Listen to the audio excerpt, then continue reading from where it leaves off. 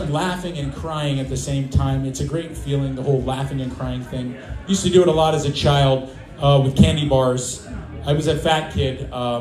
Like he was saying before, I lost like 100 pounds. If you're fat and you lose weight, you kind of feel like you're better than other fat people, but you definitely still feel fat. It doesn't matter how much weight you lose, I'm pretty sure.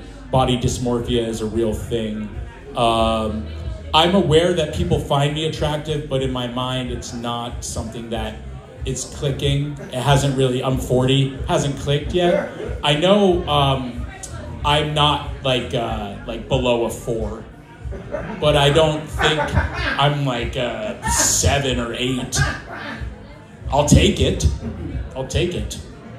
People say, I get a cancery Robert Downey Jr. sometimes. Yeah, you guys see that? Thank you. I'll take it. Whatever I can get, really.